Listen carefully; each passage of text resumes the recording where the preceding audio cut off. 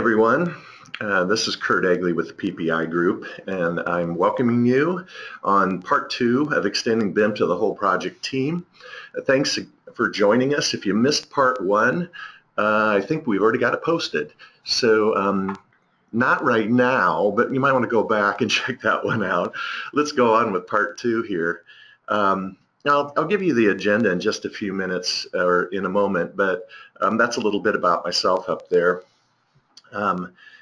What we've been doing with this webcast is talking about how cloud services together with desktop applications from Autodesk give you the capabilities to have a direct competitive advantage. And this is for architects, engineers, construction, contractors, and owners as well. Whatever your discipline is, BIM can help with that. It's not just a technical advantage, but it also gives you direct business opportunities that you never had before, in the way that you can use that technology to mirror the way that you run your business. So I think what I'd like to do today is drill in briefly on solution after solution here. I chose a number of them, kind of taking up where we left off before. I hadn't got to the rendering aspect yet, so I'm including it in this one. We'll see how we do through an hour here, if I can get through all of these topics. One way that I'm going to do this so that it goes faster for us is last week I went into each of the applications that I wanted to work with, and I recorded my desktop as I worked on them and jumping back and forth between the cloud.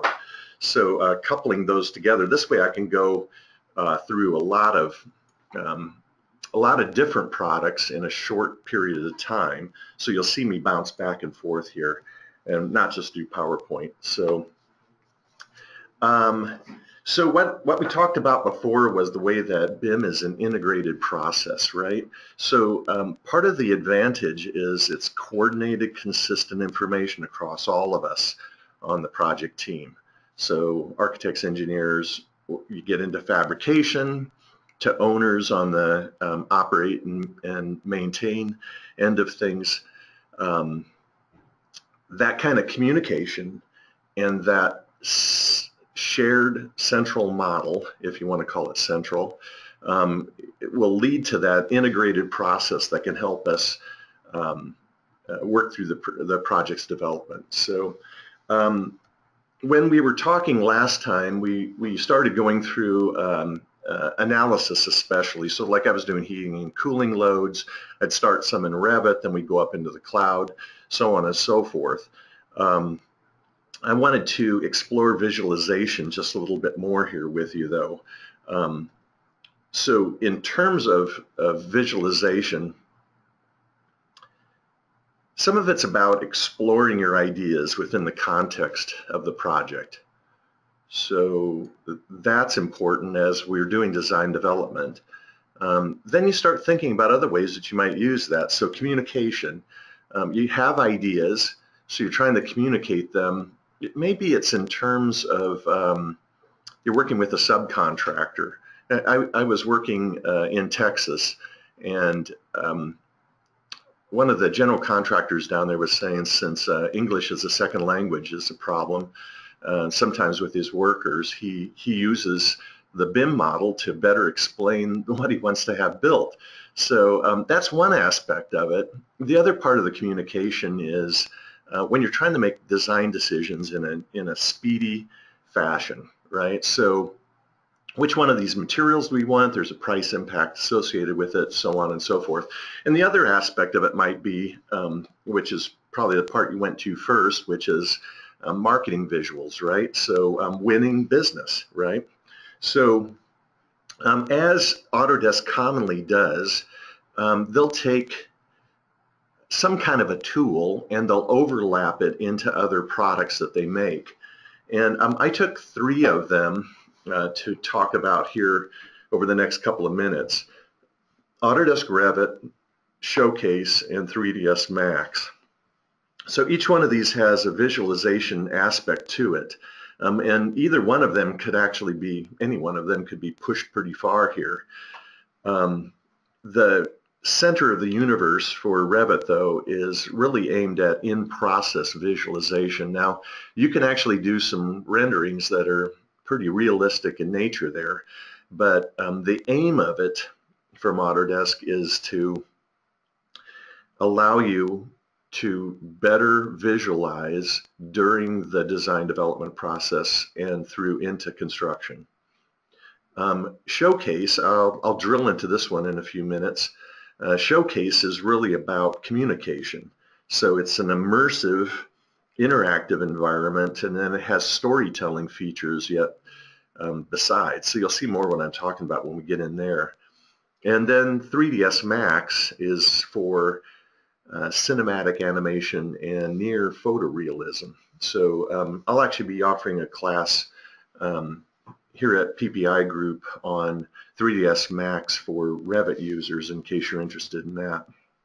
So the arrows that you're seeing, though, probably Revit is the tool that the model is getting built in, and then you open it up in one of the other two products and maybe tweak it, like maybe over in 3ds Max you're tweaking the lights and such. But you don't have to rework it because you need the construction documents in order to get the building built, and you're not having to rebuild it to do visual communication or photorealism. So whoops, here. Let me play one of my rendering recordings here. I thought what I'd do first is to start with the in-process rendering, in-product rendering of Revit. So this is without the use of the cloud, and I did want to show you that like with artificial lights, we can actually speed this up dramatically. If you're only rendering like in a conference room at one end of the building, just turn off the lights and tell them not to think about it in the opposite end of the building. I'm not going to let it render for you because it actually is very time intensive. Here's the cloud aspect of it, though.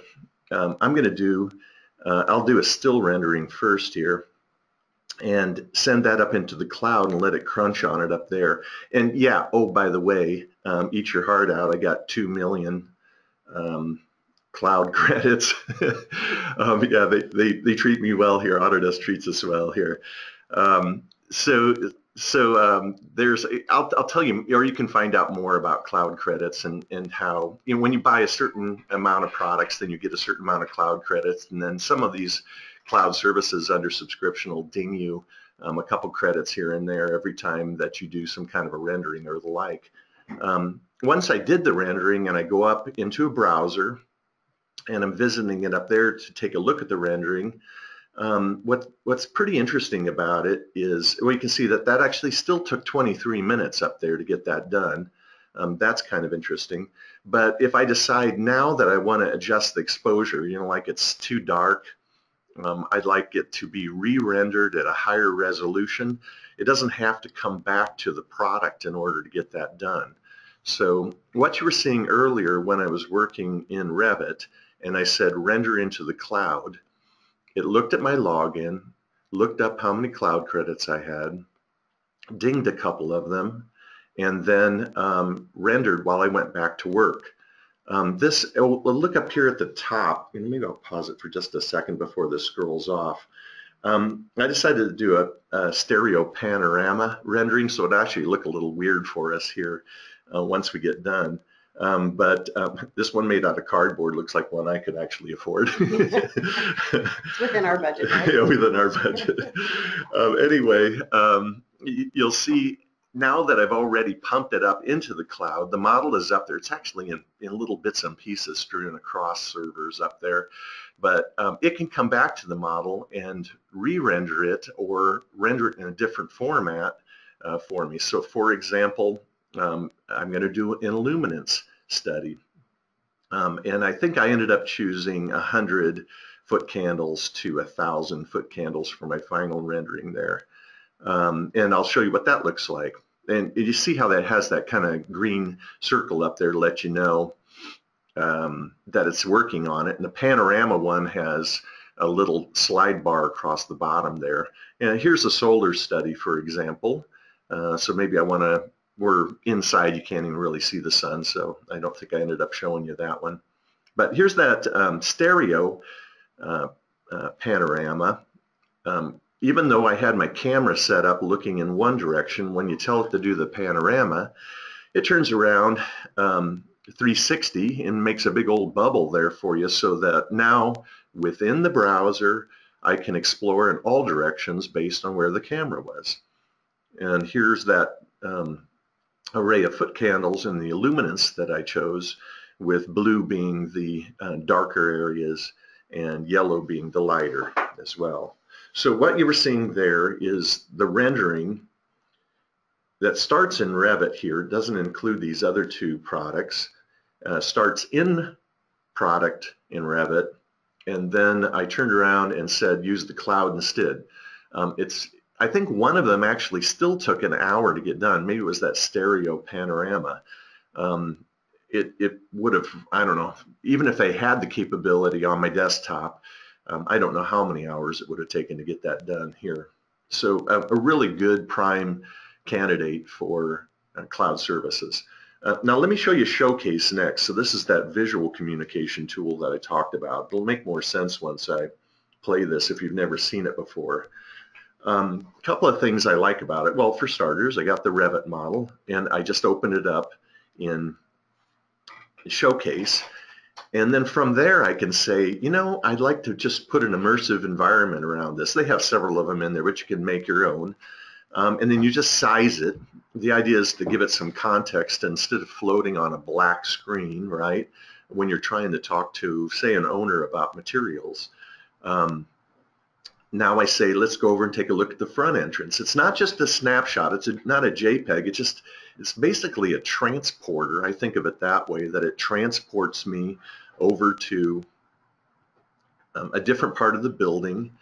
And like with the orbit, for example, instead of setting up a big path, what I can do is say, from here, use an eggshell, if you will, kind of a shape, and just start orbiting around the front of the building.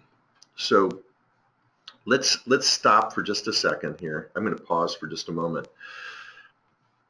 Consider the workflow. Okay, so Revit users, you already know you can zoom and pan and orbit within the model. You pick a 3D view and away you go.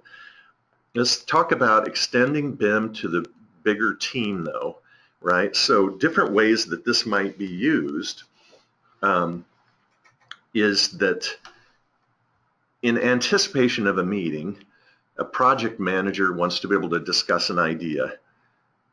He wants to be able to focus and direct his discussion.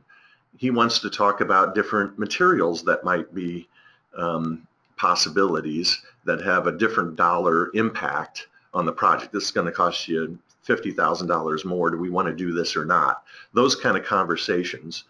Imagine being able to take your Revit project, open it up in Showcase, save a few viewpoints like this, and I'm going to show you material alternatives next, and then turn around, be able to go to that meeting and quickly focus the discussion. I'll show you what this looks like next then. Here I am with brick as it existed in the Revit model to begin with. Now I try a different alternative and I say, how about this kind of brown brick here? What do you think about that? What do I think about that? Maybe Adobe. Let's see what that looks like. I'm shifting materials. Once I make my decision, then I probably am going to go back to the Revit model in order to update it with the material that we decided to move forward with. But it's just that easy and just that fast to get that part of it done. So it compresses the timeline on decisions. When you're able to work so quickly between products. Showcase and 3ds Max are both included in Building Design Suite Premium and Building Design Suite Ultimate. So if you got the Building Design Suite, by the way, one of those two flavors, the Design Suite, it's in there, whether or not you're using it or not. You might want to think about it, right? So like with the brick material, if it's given to the outside of the building back in Revit, then it's going to render as expected in all three products because the material library is shared across the Autodesk product line. The construction documents read properly, so consequently the building gets built as expected. And if an estimator is doing material takeoffs with Revit, it looks for square footage or volume of concrete or and the like, and you get, based on the material, you get an accurate material takeoff without having to reassign it across different products. So let's move on to a different one here. I wanted to talk about Navisworks a little bit, three different aspects of it. One would be about predicting and communicating the schedule. So challenge on the left, opportunity on the right, which I'll show you that. Increasing your estimating power. Challenge on the left, opportunity on the right. Coordinating for interference detection. Challenge on the left, opportunity on the right. Let's take a look at those in action here. So the first one that I wanted to start with is clash detection, and I'm going to be using structural members like columns and framing against the HVAC here. So one value about Revit is its ability to integrate, share, and review models. Multi-format data as well. It has an amazing grocery list of different file formats that it can take in on an aggregated model. Consequently, you gain control over the project outcomes. You have an opportunity to identify conflicts before the construction begins. Early in the process, it doesn't cost anything. It's just a gleam in your eye. Okay, well, your time to get something coordinated. Later on, now we're talking jackhammers and the like to be able to make a change, right? To be able to coordinate across disciplines, I think about ductwork right away because chances are steel's not going to get out of the way of the duct. The duct has to go around the steel. You can get a lot of value out of that in no time flat. I did the clash detection, and now I'm going to write a report out of it. So we'll let that run, and the report comes out. In this case, I told it to come out in HTML format so that we could open it up with a browser. So usually the workflow is a lot of team members post their models so that you can, or one person anyway, can aggregate the model and then do the clash and then share the report with the rest of the team members here. So you can see in blue is one of the set of the members, and in pink is the other set of members that I decided to clash against each other, and I can drill into each one of those screens from here to take a look at the two highlighted members, in this case duct and steel framing, and the redlining that I did, the markup that I did. So this is an example of BIM project enabling for reporting and tracking identified problems. So the next thing I thought I'd show you is on the quantification end of things, to bring those same quantities from that aggregated model. So here with the quantification that they've added into Revit, the first one that you saw was quantification they brought into Navisworks. So the first one that you saw was Navisworks Manage. Now the quantification and the timeliner that I'm going to show you, the 4D aspect, is in Navisworks Manage, but it's also in Navisworks Simulate. So if you only have that, which is part of Building Design Suite Premium. So what I'm looking at are the item and resource management. So we can browse the item collections and and take a look at items in the list, switch to a resource view, and generate quantities from there. So the last thing I wanted to show you here was what we call timeliner. So this is 4D simulation, and I think construction companies especially are going to find this to be a really important tool to them. You think about the juggling act that is getting workers, equipment, material on site at the right time, you know, the crane in place and so on and so forth. It's a lot of responsibility to manage an army of men and women like that, and the resources that go with that, and a big price tag associated with it.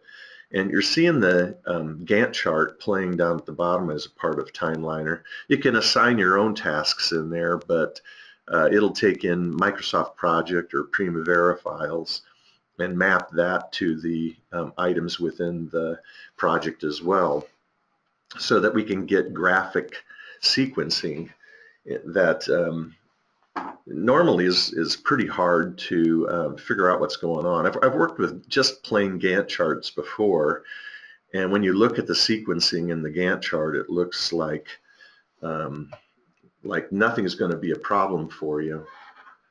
When you match that up graphically with the model, like you just saw here a moment ago, it becomes really obvious where the problems are, and you have a chance to correct them before it's too late.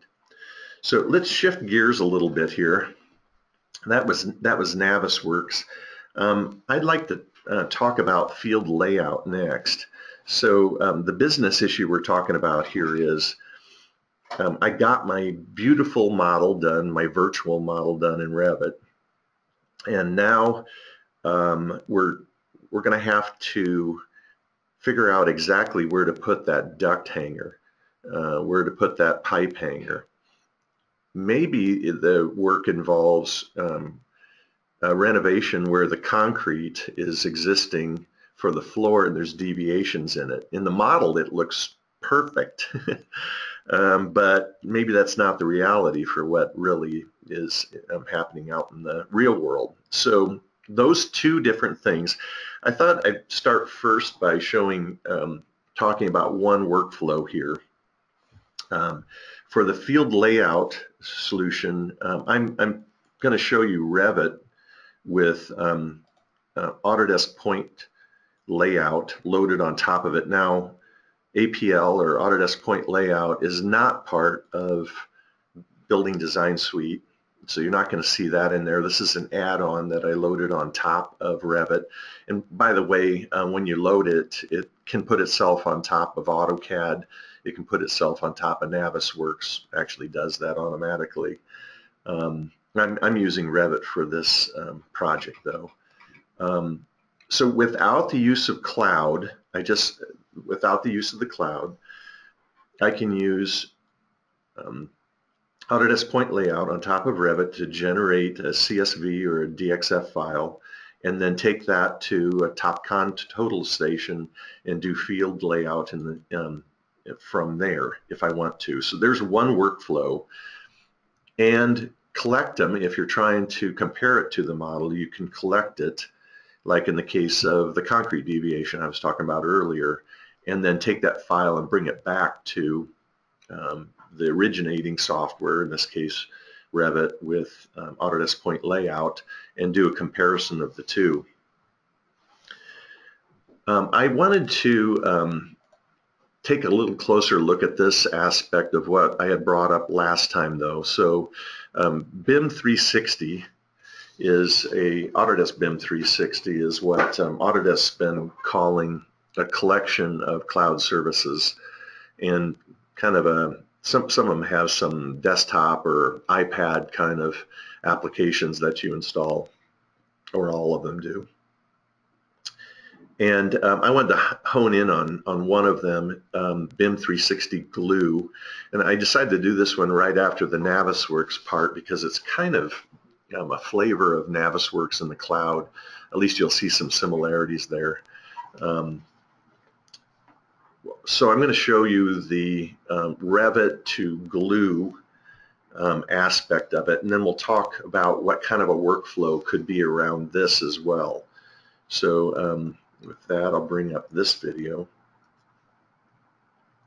So I start with the Revit model, and I want to add in points, control points, every place where there's an intersection on the grid for the second floor. I want to show you how fast this is. Basically, I just create a big crossing window around the whole thing and say finish. Anyway, pretty cool. Okay, so surely it's harder than that. That's don't let anybody tell you that it's that easy, because we still want to get paid the big bucks, right? So anyway, I went ahead and made the points kind of big, like donuts out here, so you could see them a little bit better. And then I'm going to turn around and tag them, tag all of them. One thing I probably should have done in this video was instead of just having the point number show up, I can have it show up with the description of what intersection it's at as well. And then I turned around and said, now I want to, instead of automatically do the whole grid, I'd like to manually add some in for where the sprinklers are going to go, in this case, by element. So you can just come in and pick on the areas that you, places where you'd like to have points placed. The point of this, maybe that's the point, yeah, the point of point layout is that if no pun intended. Yeah, no, I can't help but make fun out of it. But the point of it is there's either certain ones that you want to verify in the field and get the points in the hand of somebody that has the hard hat out in the field, and or you're trying to figure out where to put that pipe hanger so that all you're looking at is just the bottom of structure or a big concrete deck overhead, right? So how do you do that? Well, you place them, you hit glue it, and if you have an account, I'm now shifting over to BIM 360 glue and taking a look at what I just uploaded there. There's those points hovering in space, and the greater extended team now, if they have a login, can explore the building there in glue. And I'm not doing clash detection. That's actually one of the hot parts of glue in the cloud here. For me, I'm concentrating on the points, and I'm picking on the points, and I'm going to make a point set out of them. Well, at least I was just showing you the properties of it. I'm going to have it search on sprinklers. This is from a data set that I did here at the TopCon Roadshow that we had. So maybe some of you were here I guess a couple of months ago we did that. And so maybe some of you on the webcast were here. We did this live, a colleague and I, where I worked in the model. We pumped it up to glue, and then I say add a set, give it a description, and then I turn around and say, now alert my colleague, this was Curtis Huggins, that there's a point set that's ready for him to work with his TopCon robotic. So that's the next step that I do here next. And there it pumps it up, and I click on it and then say now communicate. So collaboration in the cloud, some of it's about getting the model into the extended team, and then the other aspect of it, sharing data and communication, like I'm doing here with Curtis, for example. So when I send that to him, you're only seeing that part of the workflow. Let me just because of time circumstances, let me talk through where you could go with this. So we're looking at 360 glue here for coordination and collaboration, and I used point layout to get to augment that. If you have a TopCon LN100 robotic, you might be interested in the next step, which is what we were showing that day at the TopCon Roadshow, where two cloud services, 360 glue and 360 layout, are synchronized together at the Autodesk end, out at the server end. And what happens there is I work on the model, in this case in Revit, and I use point layout to generate the points.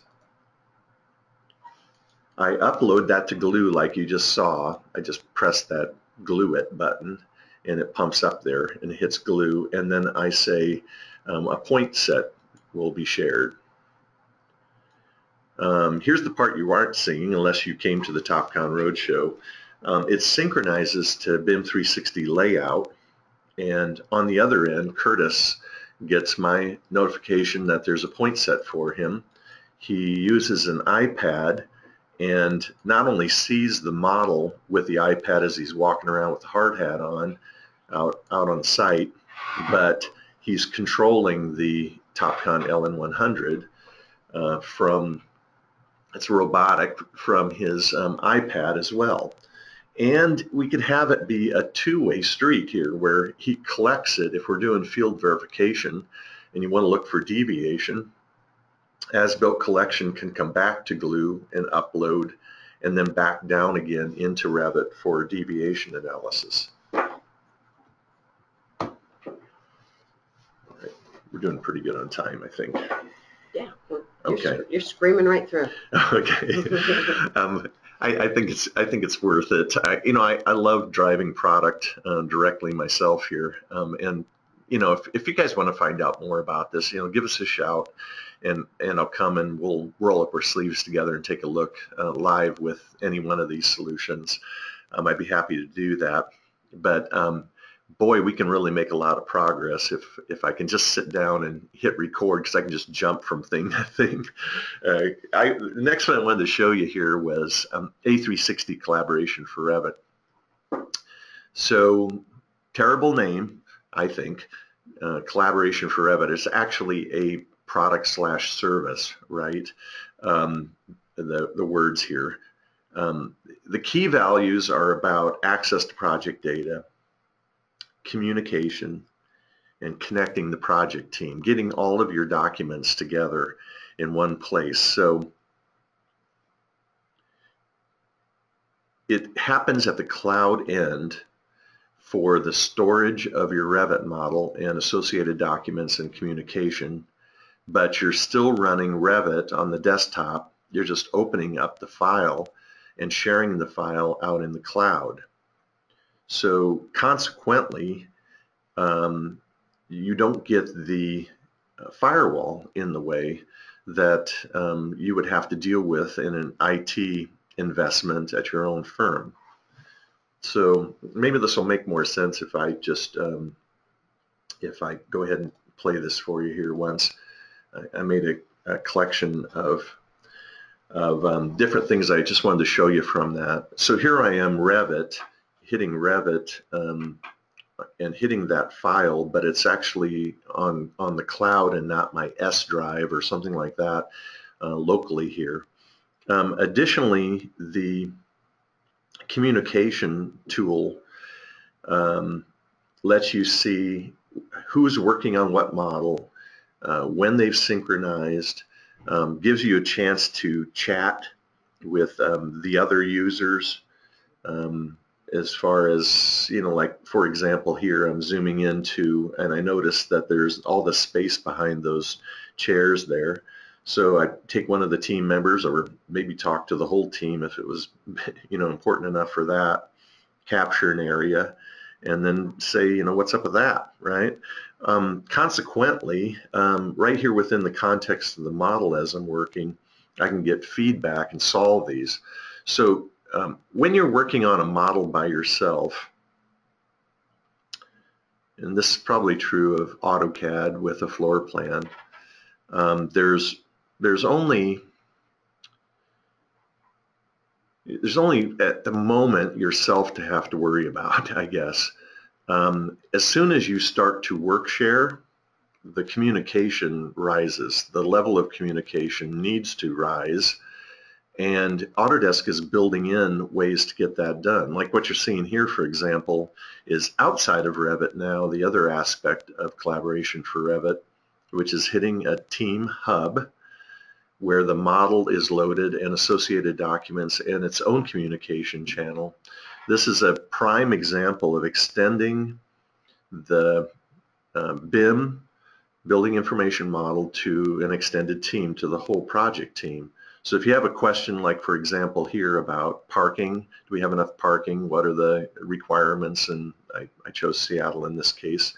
I just say, hey, I know that. Let me put the parking requirements up there, and the PDF gets put up. You see it for a moment, it'll say preparing it. What it does is it has well, last I heard, over 200 different file formats that it will prepare it on the server end, so that you don't need to load individual plugins on everybody's user end in their browser in order to be able to see the file. So that's another aspect. It's a subtle aspect, but a way to make sure that collaboration happens as easily as possible. All right. So maybe this is a video that I had created of animation in Max. Maybe it's individual JPEGs where I had rendered. Maybe it's the model itself, of course, like you're seeing here. And then, another aspect I wanted to show you was the strength of being able to search the model. So true, I have the model in front of me, but say that I wanted to bring up a Model Explorer and drill down into concentrate on the stairs. So in this case, you're seeing the supports, the handrails, the top rails, stairs, railings, etc. All Revit components highlighted that I want to see. The rest of the building kind of ghosts out, sort of turns to glass around it so that you can see the context of it. And that way I can explore the model more readily, even just through a browser here. I'm kind of envious of this part as a Revit user. I guess it's more like maybe Navisworks. It's dynamic sectioning. So in Revit, if you're not a Revit user, we will move the section box out, and then when you release it, then it makes the cut. In Navisworks and in Collaboration for Revit, as I move it, it cuts through the model automatically on the fly here. And it's really good to be able to get in to a tight little area like the plenum, for example, and be able to explore it, for conflicts and the like. And then the last thing that I wanted to show you with this was the communication tool for comments. So a little bit earlier, I was showing you in Revit how I could make a comment about the amount of wasted space behind the stairs, for example. Here's what it looks like in the cloud end of this. I say I want to comment on the sign, and then it actually makes a link between the two, and you can see a little leader that comes off of it as you orbit around and explore the model. So that's A360 Collaboration for Revit that we looked at there. The tenets of it, or the pillars of it, are easy access to project data, and I think you saw that both from the Revit end hitting the project data and from the browser end hitting the project data to the extended team. Enhanced communication, this happens on the Revit side as well as in the browser. You saw that from a couple different angles that I looked at it. And the entire project team actually is okay, so think about the workflow that you would normally have on a project if you're not using Collaboration for Revit. So I'm still going to work with a larger team, and I hope every Friday that, say I'm the architect, and I'm hoping that the mechanical engineer and the electrical engineer and the structural engineer, so on and so forth, will share their model with me so that I can see what the update looks like. And maybe 2 out of 3 give me that model. And then the next one doesn't come for 3 weeks. You've seen that before. I have to compose it together myself or replace the file. So there's some BIM management that happens, and I see what it looks like. last Friday, if that's when they gave me the file, with the use in the cloud. If you're invited, now this is a secure area, but if you're invited to the cloud to be able to work on it there in the team hub with the others, this is multiple organizations hitting the same area at the same time. So now, that's not to say that as I'm moving a wall around as an architect, everybody sees walls moving around. There's still a publish button up there where I say, I haven't quite made up my mind there, so I'm not going to publish that view yet. But at some point, it's just as easy as hitting that button to say expose that to the greater project team, so the owner, whoever, can see how the project is progressing, and we get things solved right away. A couple of weeks ago, well, this is January 2016, so if you're watching the recorded webcast, a couple of weeks ago, Autodesk rolled this out for a global launch. So prior to this, it had just been actually North America, but United States centric. Now, so if you have project teams that are global in nature, if you have a Paris office or the like, you can have those involved in the project as well.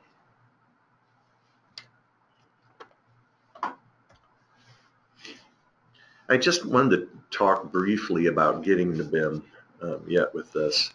So we can help you through this process. If you're all going to be at different stages, you can break this down into phases, if you will, in order to get there. I thought I'd talk to architects and engineers first and then talk to contractors, because it's a little different for both. Phase one for architects and engineers, you might want to consider just start with concentrating on model creation. Just inherently, the 3D parametric design elements take place in Revit. Visualization, you're going to probably want to do that right away because you just can't stand it, right? But depending on how you're going to use it, if you're new to BIM, you're gonna love that aspect of it. You create the model for the construction documents, and then almost as a byproduct, you have an opportunity for visualization. And then, of course, documentation outputs. Now, for phase two, leverage what you have created in phase one. In part one of this two-part series here, I concentrated quite a bit on heating and cooling loads, different kind of analysis that we could do. We were going to do structural analysis as a part of this as well, because there's, for you structural engineers, there's Revit where we place the loads. Then there's Robot, if you have that as a part of Building Design Suite, which is the desktop application. You can do seismic analysis and the like. And then there's also a cloud aspect to that. But I think we're probably going to do a webcast here in the near future that just revolves around that, because it's kind of a subject all of its own. So be looking for that from PPI Group in the near future. So for phase two for architects and engineers, link to the analysis. So just like I said with the structural engineers, you would link for probably the cloud service in order to get that done. It's considerably faster. And then start using those models for sustainable design. And then as a phase three, integrate that. So mostly when I talk about integration, start thinking about the project life cycle. So involve the owners. We can do this at any point. Another one that I think I'll probably do as a webcast as well is the use of Revit as an inherent holder of non-graphic information associated with the building elements. Consequently, you could put information in the model about when a filter needs to be changed, when a boiler, you should start budgeting for replacement of that boiler. It's inherently a facility management and maintenance management tool on its own. And architects and engineers and construction, on the construction end, are differentiating their firms and their companies by delivering FM and maintenance management ready models to the owners. So either the owners do it and or you can be doing it on the architects, engineers, and construction side of the process as well. A value add to the owner that maybe your competitor is not giving. On the getting to BIM for contractors, some of it will be kind of the same. So phase one, we're talking about creating models, learning how to do that. So, take my essentials class, that sort of thing. Take advantage of that 3D parametric building components, do the visualization, do the construction documents.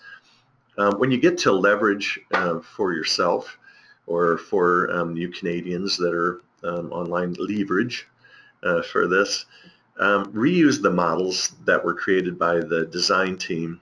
So the reuse might be where you take the model and you create what we call in Revit parts or Revit assemblies. Maybe you're taking a wall and breaking it down into constructible pieces, concrete poured in place, tilt-up panels, something like that. Do quantity takeoffs from it. Do the 4D sequencing that you saw with Navisworks Timeliner there, and maybe take it, if you're familiar with level of development, if it was at level of development 200, LOD 200, maybe move that model up to 350, 400. 400 would be constructability and fabrication level development. You can take the model beyond that. That probably would be your phase two. And phase three is the integration. So linking the scheduling applications, estimating applications, and now we're talking operate and maintain, so O&M applications. That would be your part for punch lists and such like that, and the as-built given over to the owner. So BIM gives us opportunities for the model to be leveraged throughout the project life cycle. So through this series of two series webcast and the different series of products that I've been through, we've been looking at clear from the conceptual end of things and the energy analysis, so on and so forth, clear through to the management end of things. Having that model and maintaining it through the building life cycle without redoing the work is one way that complementary products like this can augment what you've ever been doing before within your model.